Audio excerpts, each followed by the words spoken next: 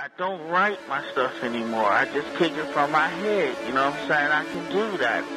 No disrespect, but that's how I am. The best skate spots are always illegal, and no matter how many skate parks the city has, skateboarders will still stalk the streets at night searching for places they couldn't skate during the day.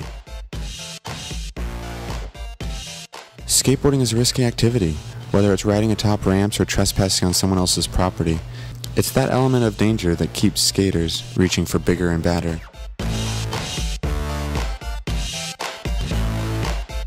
The best places are always found in the pools of an abandoned hourly motel or on the other side of a locked fence, and these intrepid athletes are unafraid of trespassing tickets and willing to come back earlier, later, or on holidays to have some unabridged time skating some architectural obstacle others admire for solely aesthetic reasons.